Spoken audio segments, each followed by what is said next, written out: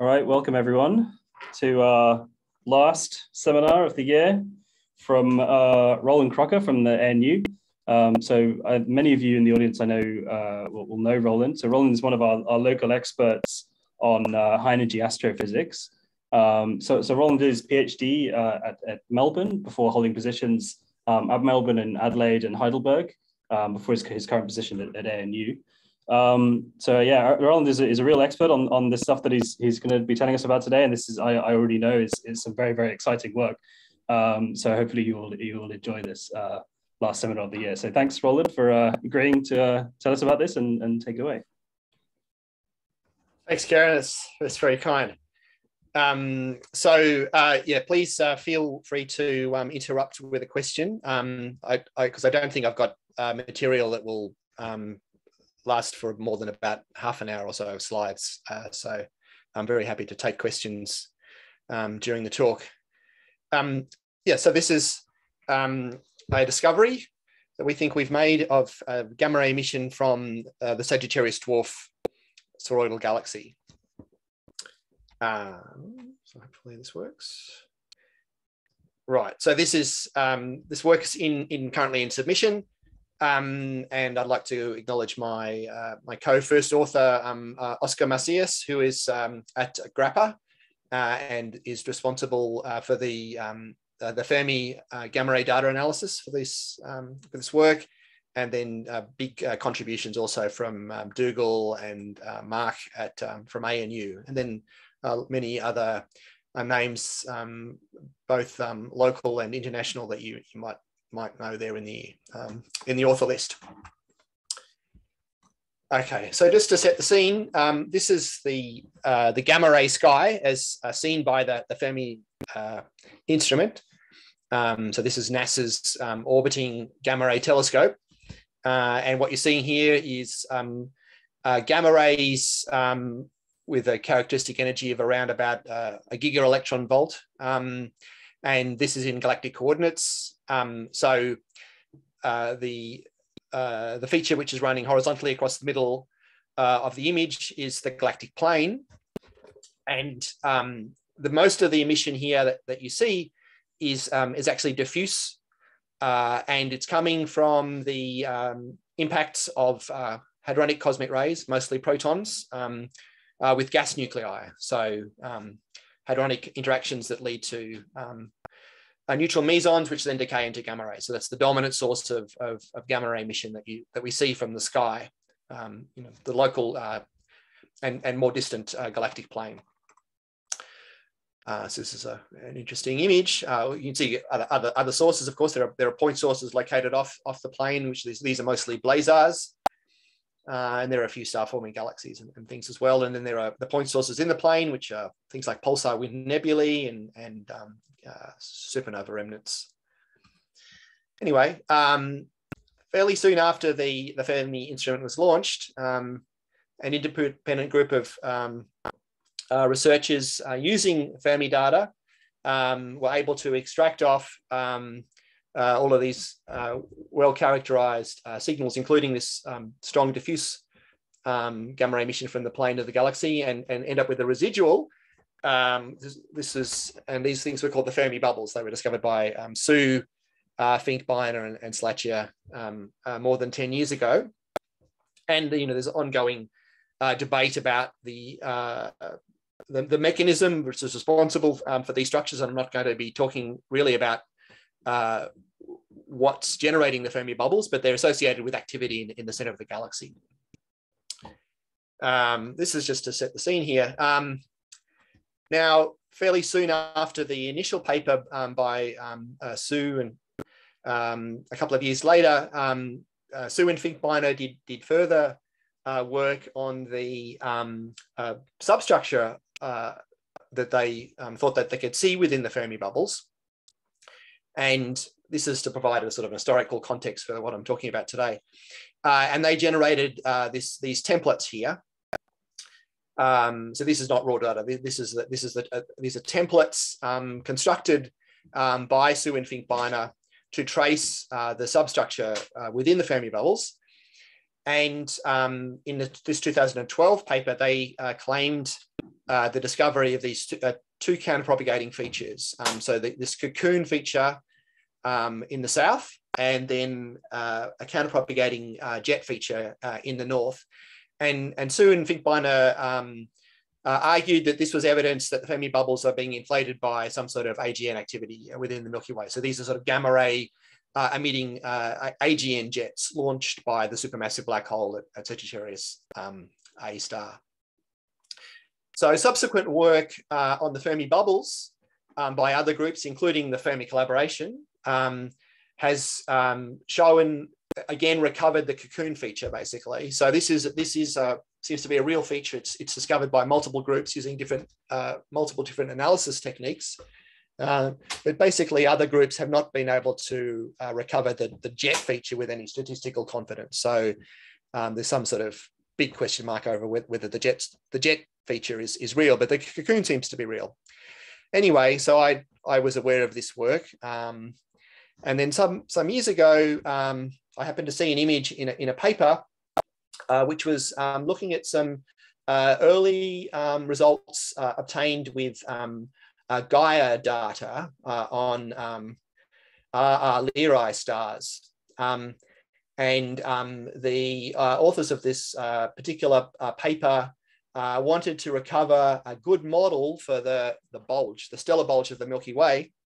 And as part of that, they had identified stars, RR Lyrae stars in the Gaia data that were basically along the line of sight towards the bulge of the Milky Way, but didn't belong to the bulge. Were in fact, for instance, stars well on the other side of the bulge and associated with a satellite galaxy called the Sagittarius dwarf spheroidal.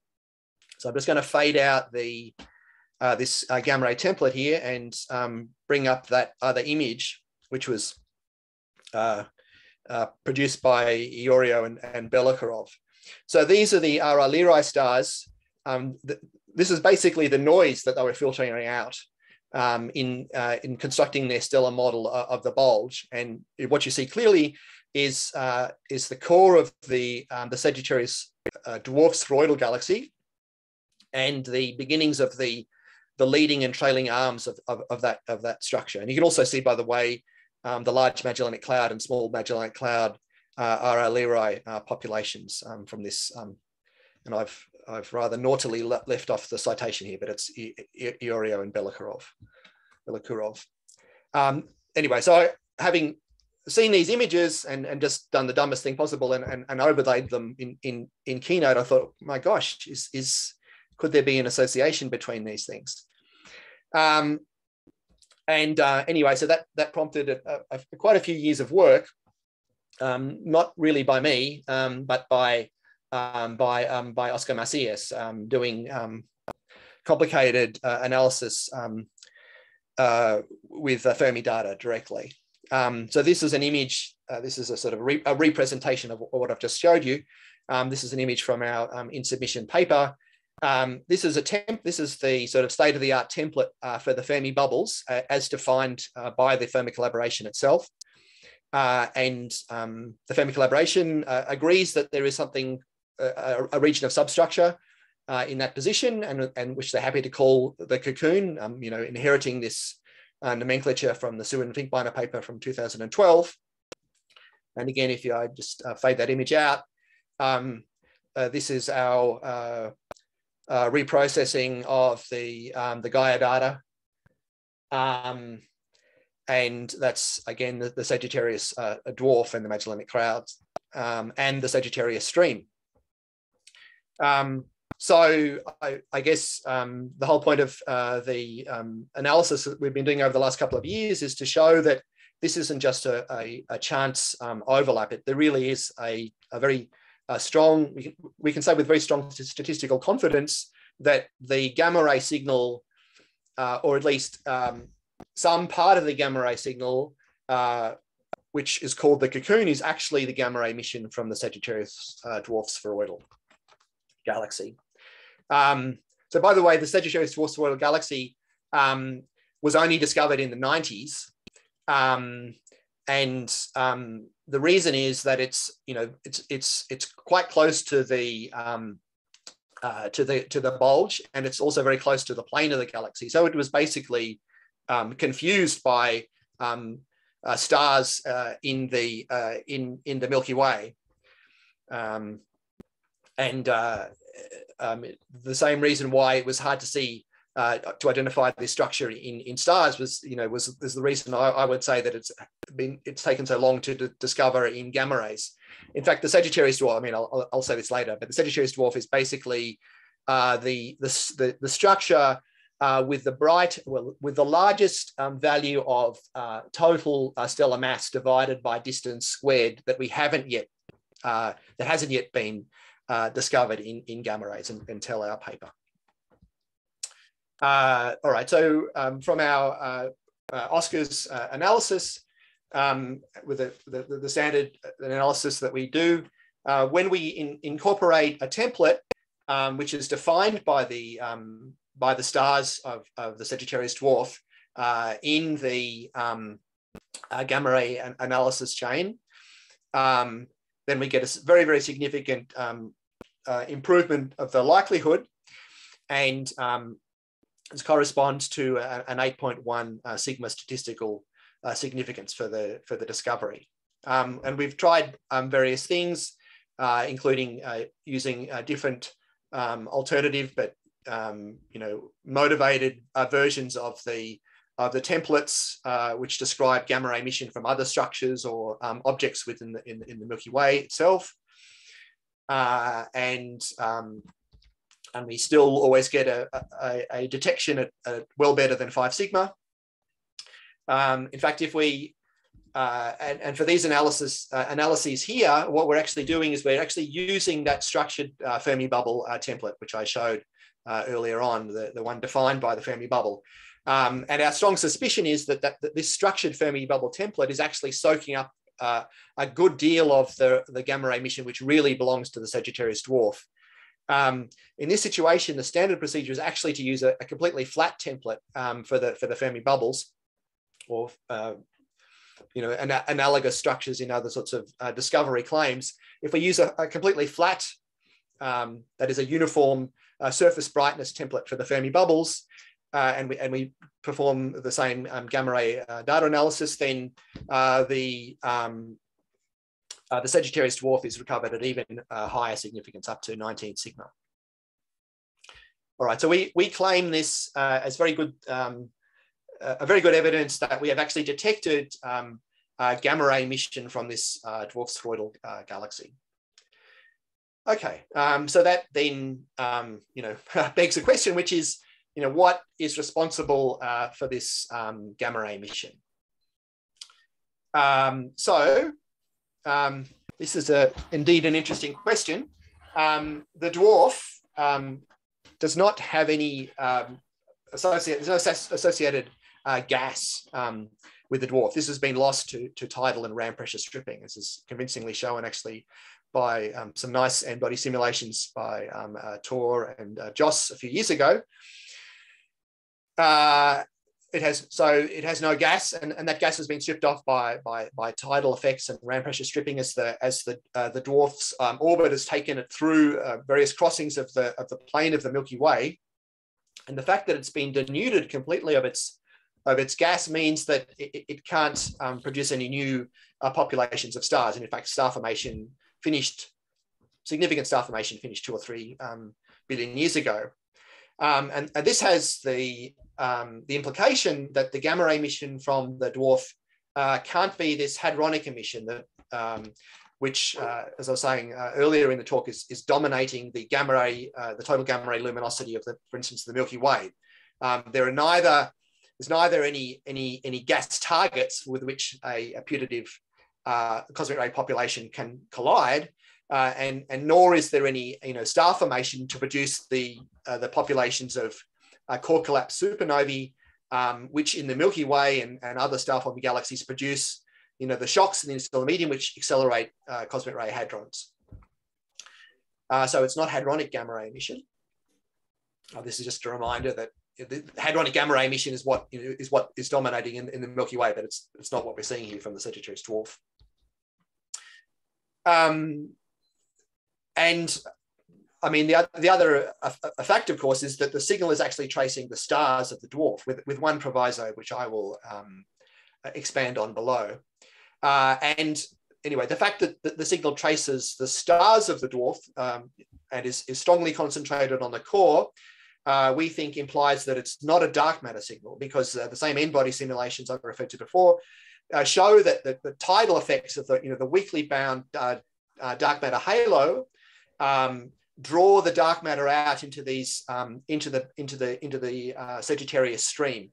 I should have said, by the way, earlier on that the Sagittarius stream, which is the population of stars, and dark matter, though of course we don't see the dark matter, but the population of stars which has been tidally stripped off the dwarf, that wraps around the sky a couple of times. So it's actually a sort of it's a huge structure on the sky plane. And more or less, these tidal effects will pull the dark matter out into that stream, and that's not the morphology of the structure that we see. We see a structure which is tracing the stars of the core.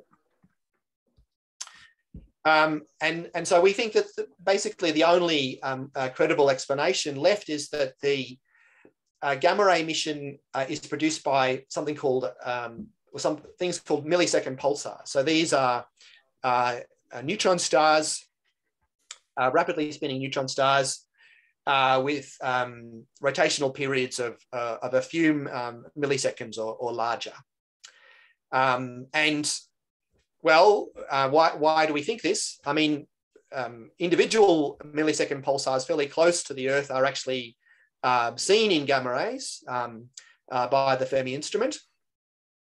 And there are known situations where populations of millisecond pulsars dominate or completely dominate the gamma ray luminosity of certain old stellar populations. So, for instance, quite a few globular clusters are detected as point sources in Fermi data, and those gamma ray signals are due to millisecond pulsars belonging to the globular clusters. There's interesting work, somewhat controversial, about the gamma ray emission from the bulge of the Milky Way itself. This is a signal called the Galactic Centre excess, and for full disclosure, I'm actively part of this debate, so I have my own ideas about this. But at least I would claim that the Galactic Centre excess signal associated with the bulge of the Milky Way is also a signal connected to the millisecond pulsar population of the bulge. And similar claims have been made about M31, the Andromeda, the nearest large spiral galaxy.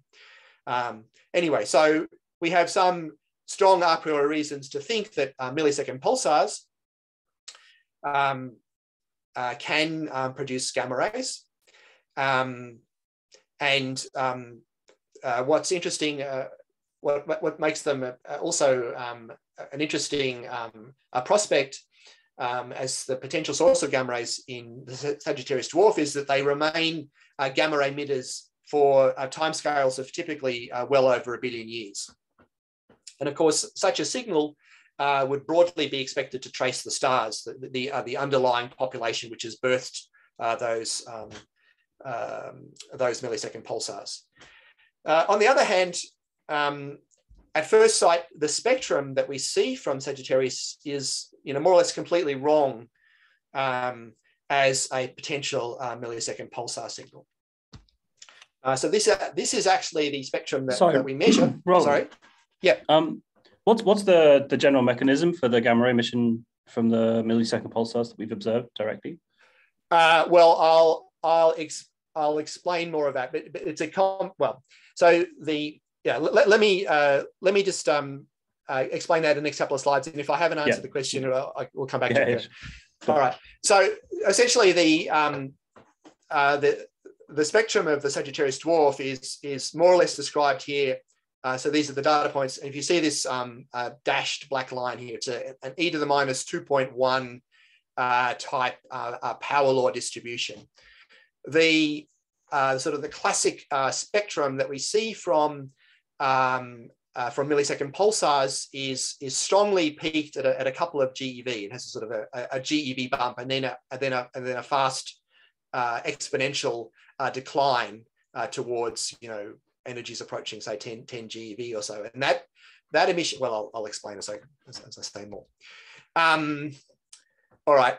Now the other thing, the other worry about this idea that the gamma ray emission from the Sagittarius dwarf spheroidal could come from millisecond pulsars is that the thing is just so damn bright.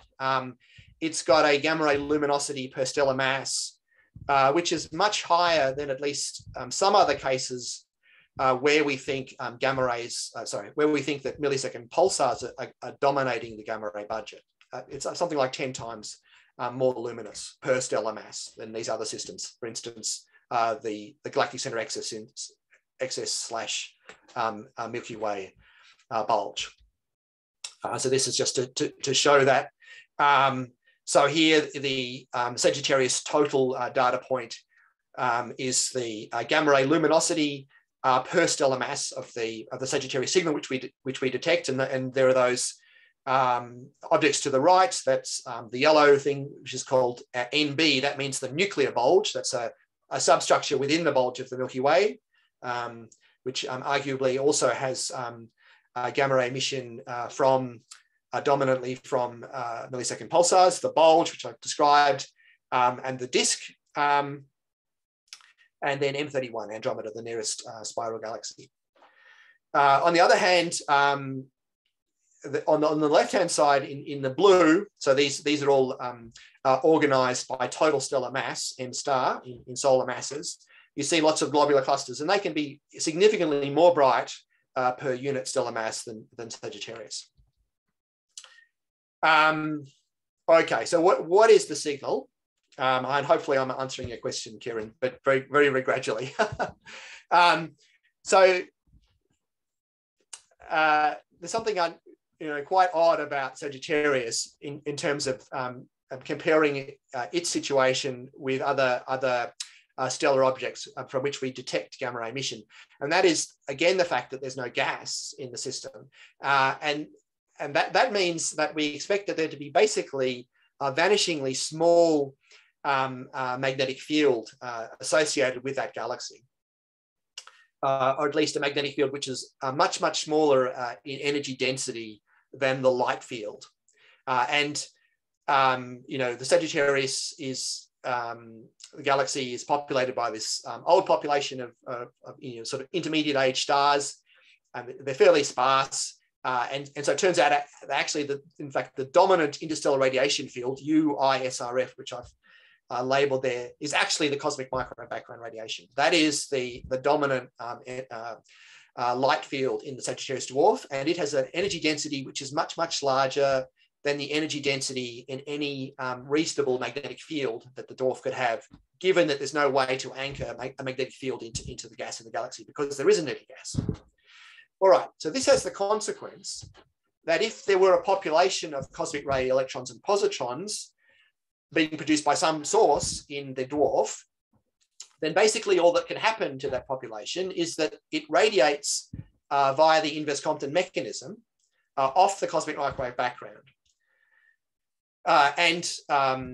It basically doesn't do any, or it does a negligible amount of, for instance, synchrotron radiation, this putative population of electrons and positrons, because the magnetic field energy density is so much smaller than the light field energy density. And this is in very stark contrast to the situation for most other stellar environments which host MSPs, millisecond pulsars. You'll typically have magnetic fields which are similar or even larger in terms of energy density than the light field. And in such situations, then you divert a lot of the power going into electrons and positron, cosmic ray electrons and positrons into synchrotron radiation rather than inverse Compton radiation. But why do I suddenly bring up this cosmic ray electron positron population anyway? Well, there has to be such a population if you're seeing this characteristic emission from millisecond pulsars. That emission, and this is now finally answering your question, Karen, that emission is curvature radiation. So it's the radiation which is being produced within the magnetosphere of the millisecond pulsars by electron-positron pairs as they curve around and are accelerated around the field lines.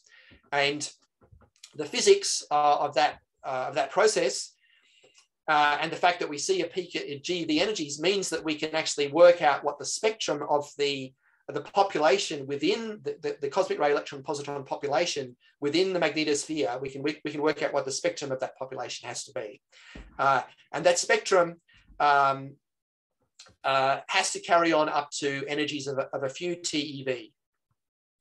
Okay, so the usual situation is that in a millisecond pulsar, you've got processes, pair production processes occurring in the magnetosphere.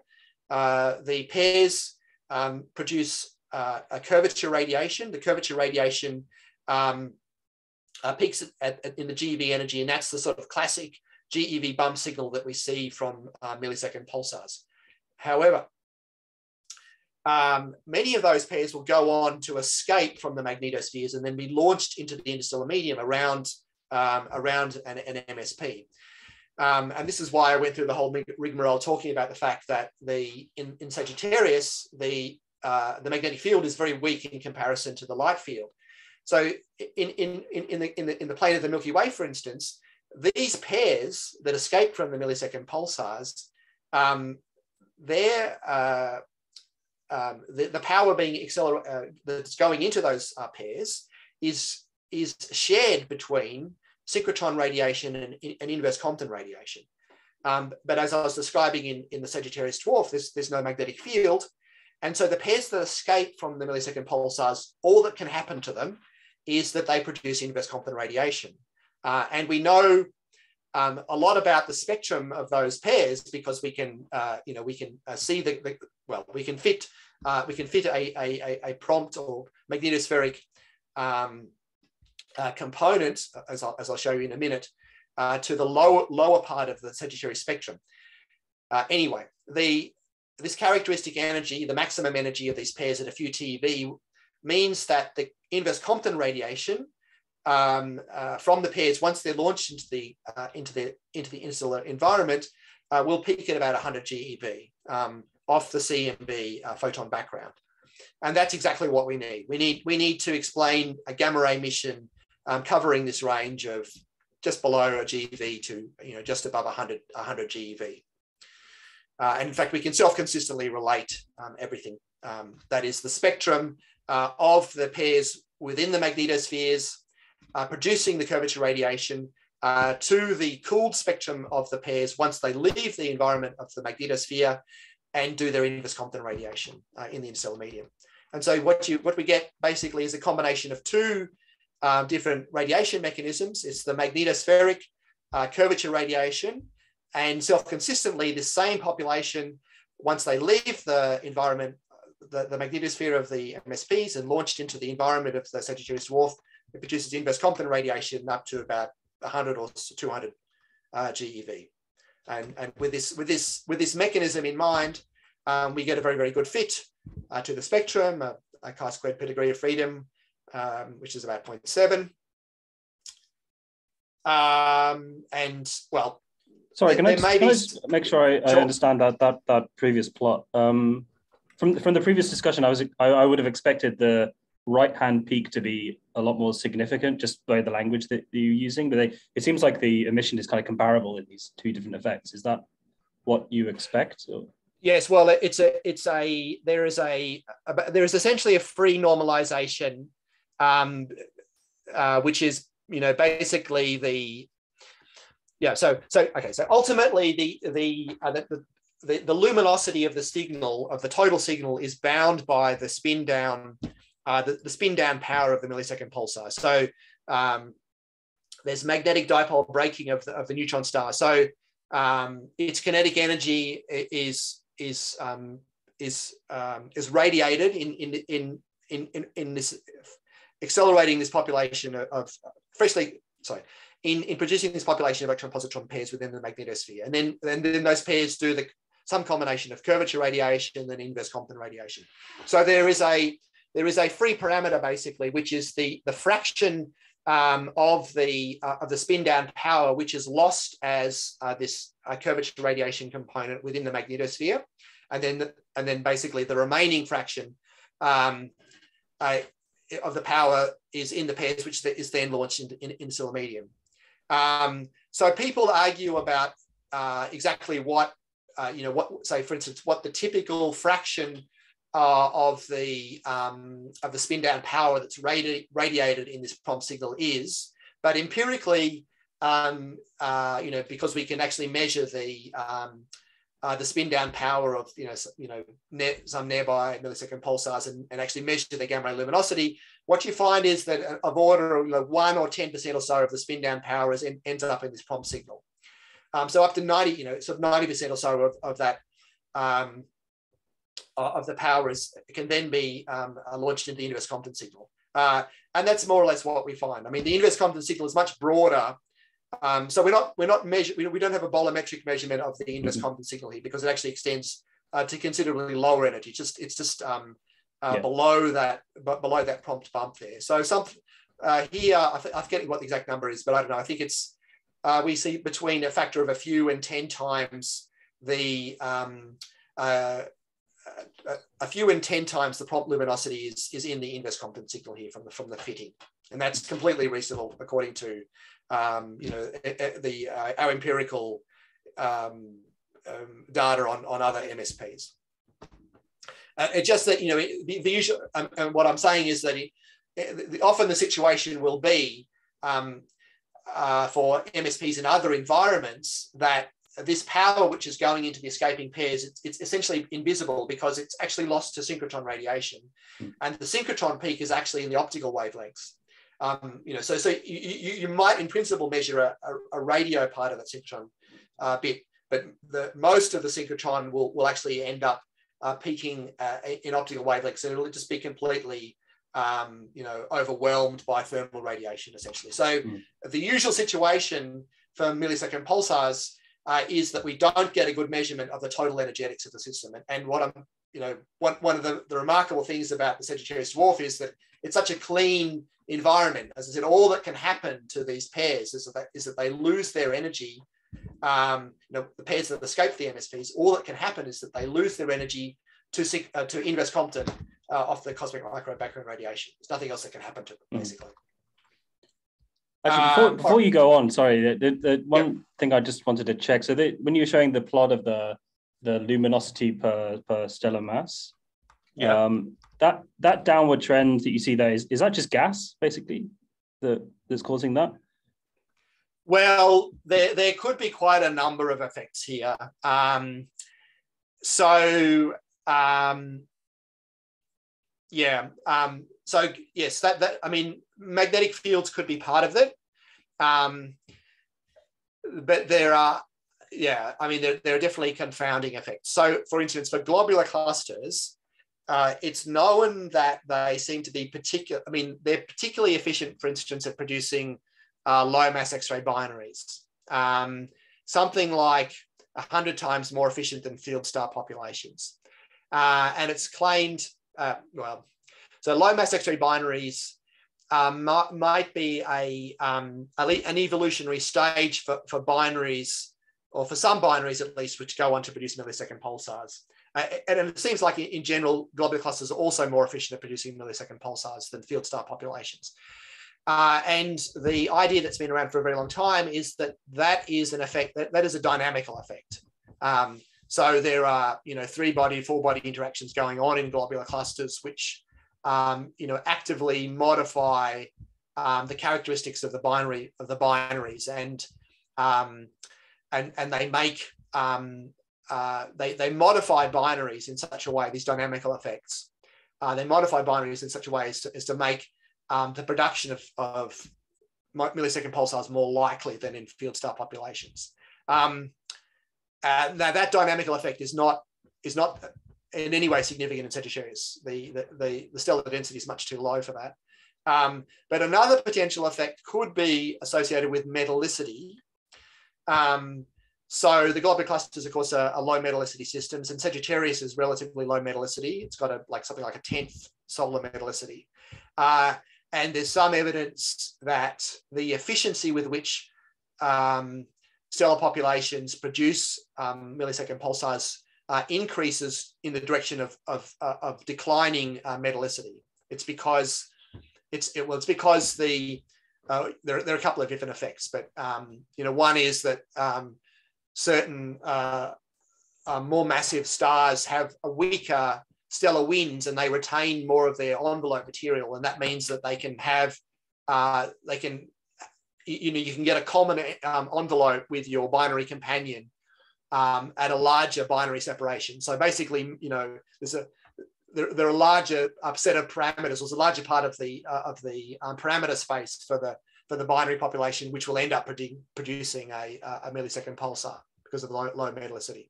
And that could also be an effect in this diagram as well. So, for instance, the bulge, M31, these are both very high metallicity systems, probably, at least solar and maybe super solar. Does that answer your question? Yeah, no, good. Yeah, please. Good. Go on. Yeah. All right. Where did I get to? So we think we can make a very good explanation for the particular spectrum that we see. Okay, so the one proviso that I mentioned before, I was claiming that basically the gamma ray signal is tracing the stars. Now, so as part of the testing the robustness of our claims to uncover this signal, Oscar did an exercise where he systematically displaced the stellar template away from its true position. And when he did, and he did other things, like he tested rotating the signal, and we found that we get the best fit, basically a strong peak for the best fit for the true orientation of the template. But what he does find is that he gets an improvement if he displaces the template 4 degrees to the south of the true position of the dwarf. All right. Now this corresponds to a distance of about 2 kiloparsecs at the position of the Sagittarius dwarf. This is a 4.5 sigma effect. So it's probably a real effect. So one explanation of this effect could just be because we're using this structured template of the Fermi bubble. So we're not actually claiming that there's no structure at all in the Fermi bubble. So there could be a confusion between the real structure of the Fermi bubbles, which we don't have a good sort of a priori model of, and the Sagittarius dwarf. But the other thing to note here is that if you look at the displacement of this, the way that the signal that the fit improves if you displace the signal, then we get the best improvement for a displacement more or less directly to the south of the true position of the dwarf. And the dwarf is actually heading more or less directly north in this diagram in galactic coordinates. And so it's completely reasonable, at least I'm claiming, that because we're seeing this large inverse Compton component, what is actually happening is that the electron-positron pairs being launched by the millisecond pulsars are being dragged out behind the dwarf, and they can easily reach the sort of size scale of 2 kiloparsecs over the lost times, as informed by the inverse Compton rate, the inverse Compton energy losses of the CMB. So this, I mean, the positive spin on this displacement is that it's actually evidence for gamma ray emission from a population, an ISM population of cosmic ray electrons and positrons, which is being displaced as the dwarf plunges through the halo gas of the Milky Way.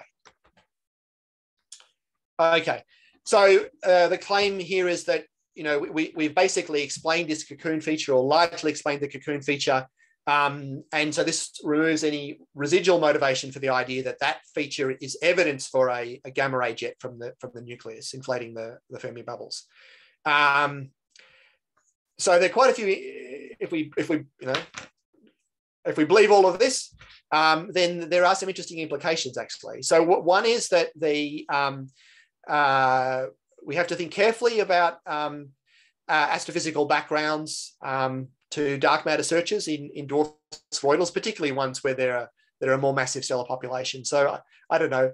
I mean, maybe you wouldn't choose to look for dark matter in the Sagittarius dwarf anyway, but we need to run some numbers on other dwarf spheroidal systems and see what the size of the predicted background is. This suggests also, and we're doing this, that one uses templates which are defined by the stars themselves in analyses of other nearby gamma ray resolved stellar structures like M31 or the Magellanic Clouds to probe the possible contribution of millisecond pulsars.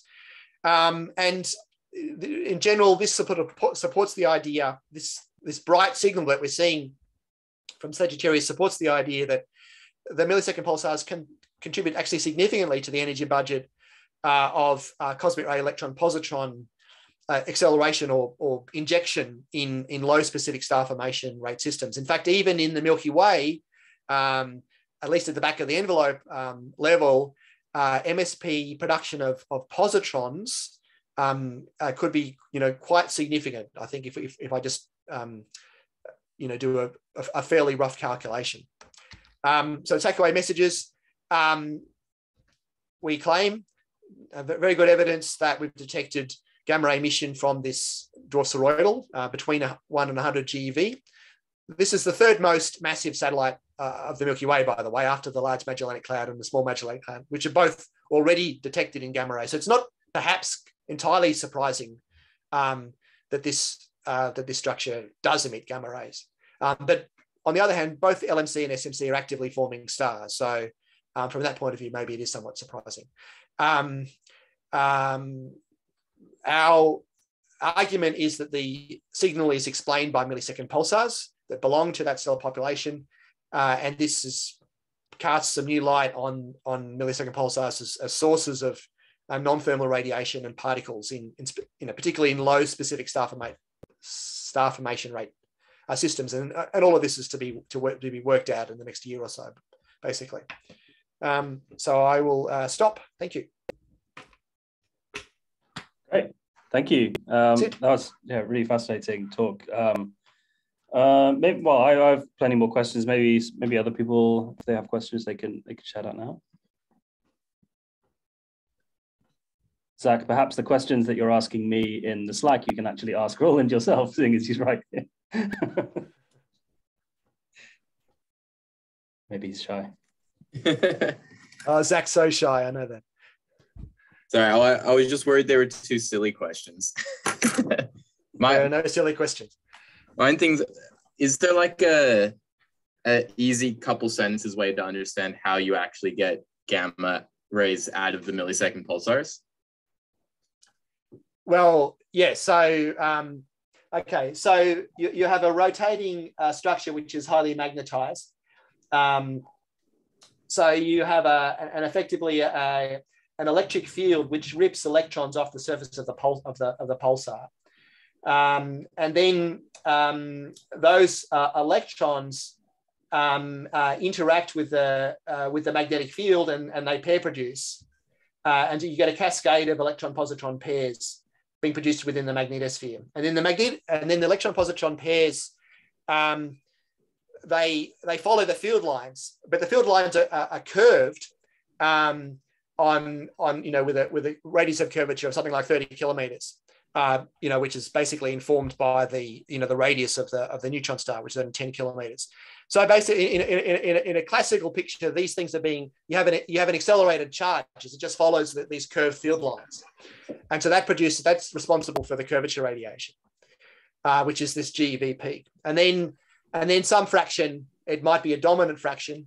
All of the pairs will lose some energy, but then they eventually leak out in the interstellar environment, and we know that they have to be going up to about energies of a sort of the TeV range. And then once they're in the interstellar environment, then they can do all the things that you know and love, like synchrotron radiation, if there were a magnetic field, or they can upscatter the ambient light into which via inverse Compton, or they could, if there were gas, so they could do Bremsstrahlung, but there's no gas, there's no magnetic field.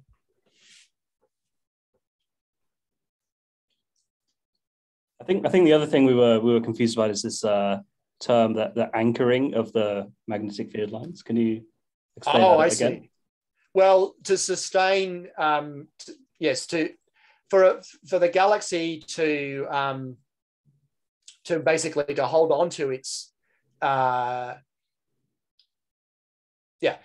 essentially the magnetic field in for instance the disk of the Milky Way is being generated by a local turbulent dynamo.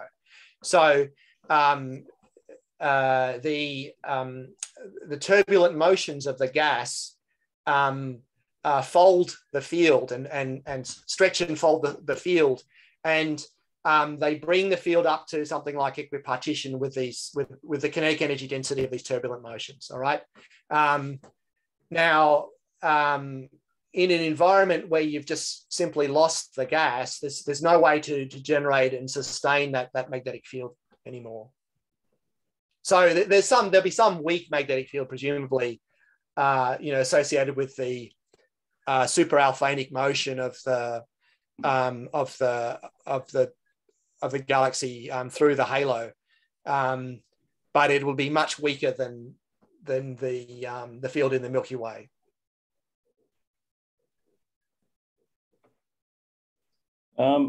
So the other thing I don't know if this is connected. I know we've discussed this before, but there's this idea of the TeV halos around these millisecond pulsars that I've seen discussion of. Is there any connection? Because you were talking about these TeV cosmic rays that you need to generate these GeV gamma rays. Are the TeV halos connected to this story somehow? Well, they could be. But I think the TeV halos are usually associated with young pulsars. Right. So,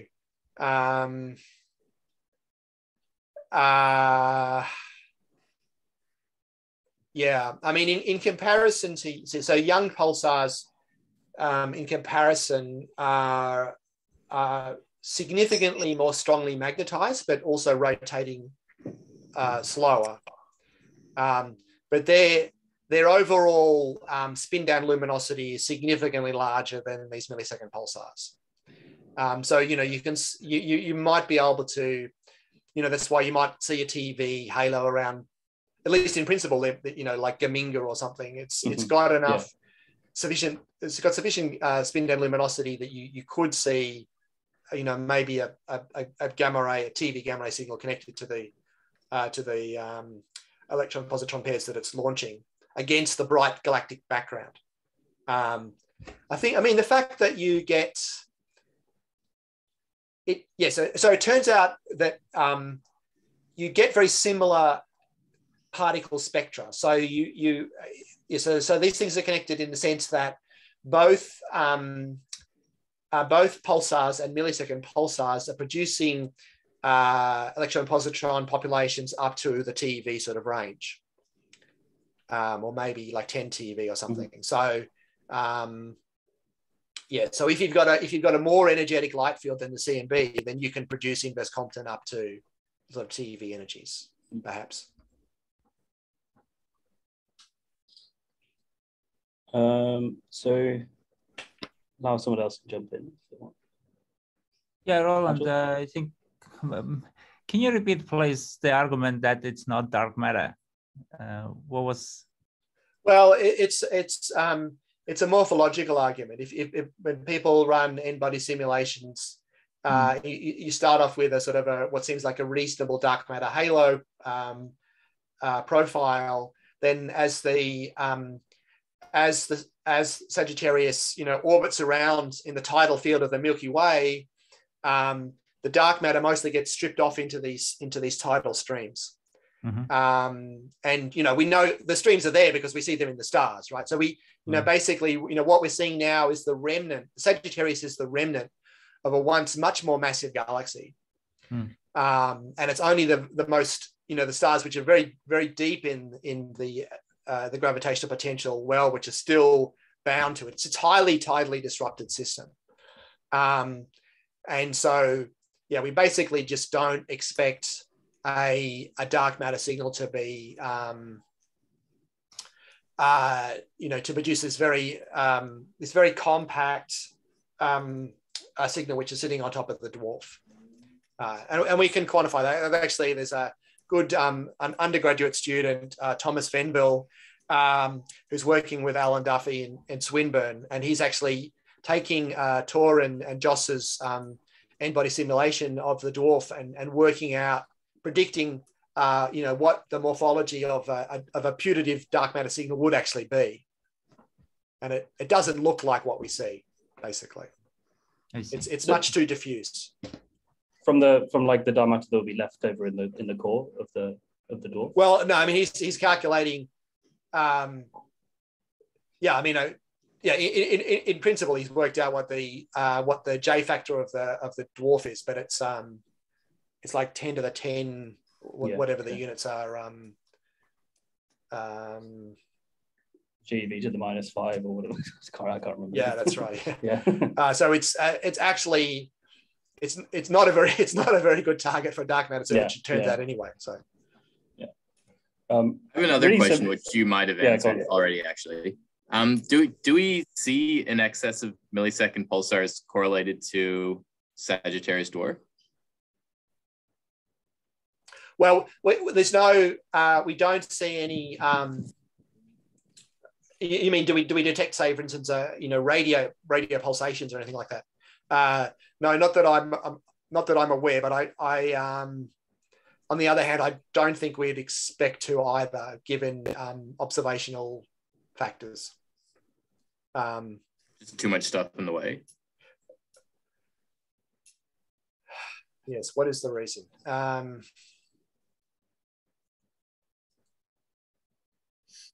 I think they're just not bright enough, basically. Yeah. I mean, they're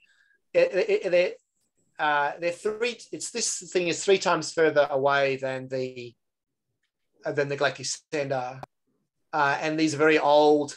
These are old millisecond pulsars with low spin down luminosities.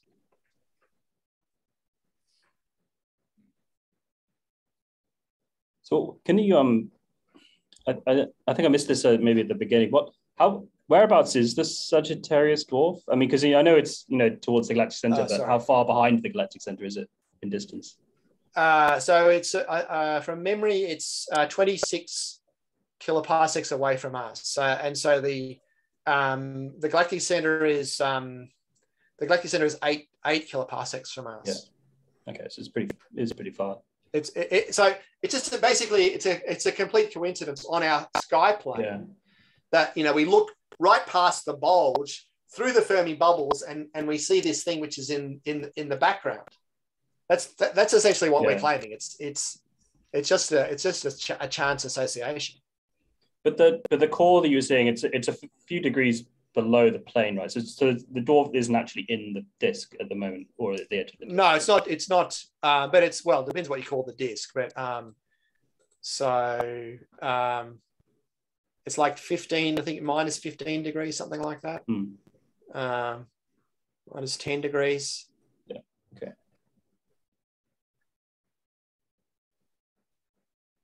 But yeah, so that, I mean, this plot here was as I said, Iorio and Belokurov were interested in filtering out stars which did not belong to the bulge, and so they wanted. So these are all the stars that they were not interested in. How do you filter them out? Well, you from the Gaia data, you have kinematic information. So it's Gaia, and also on the base, you can also there sort of. There are also cuts on the extinction to the star as well. But basically you say that this kinematically can't be part of the bulge population.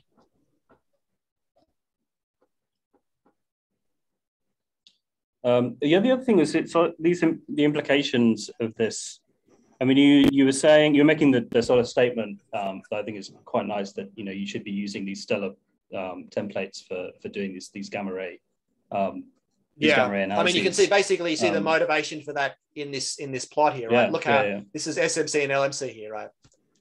Yeah, but and I guess the sort of the place that leads me is like, if you include this in these analysis of the GV excess in the Galactic Centre, I mean, does the picture change at all, or is there just not enough emission directly in the Galactic Centre for this to be contributing to that at all? No, I mean, I've gone through the exercise, and we were contemplating actually making this part of the original paper, where I show that actually you can get a very good fit to simultaneously to a number of objects where we think that the millisecond pulsars are contributing to the most of the gamma ray signal. So including M31 and the Galactic Centre excess. Basically what you need to account for is the fact that you have stellar populations of different ages. And as I said, you've got these metallicity effects and things, but, basically, I'm going to be working on this in the new year, but you can come up with a coherent explanation, which involves millisecond pulsars for these systems where you see gamma ray emission, but it's a low specific star formation rate system. So I think that, basically a lot of the M31 signal, for instance, the gamma ray signal can be explained with these millisecond pulsars. I mean, I'm not the first person to say that, but what I will claim is that you can make that consistent with the detection of Sagittarius and the Galactic Centre excess as well. Yeah. Okay. And I guess the final thing that I think I wasn't super clear on, I think I could probably guess, is when you were kind of modifying the orientation of this stellar template with respect to the emission, and you're finding that there's like this offset, and you're saying it's consistent with the motion of the dwarf. How do you know the motion? Is the motion of the dwarf, is that just coming from the Gaia proper motions, or is it coming from the stream, or from the proper motion? Yeah. Okay. Yeah. Yeah, so it's basically it's more, well, I mean, it's basically going along in the direction of the leading arm of the stream there. So it's more or less north. Yeah. Okay, so it's okay. That's the orbit. Cool. So I think we're up to 5 p.m. and I can stop the recording.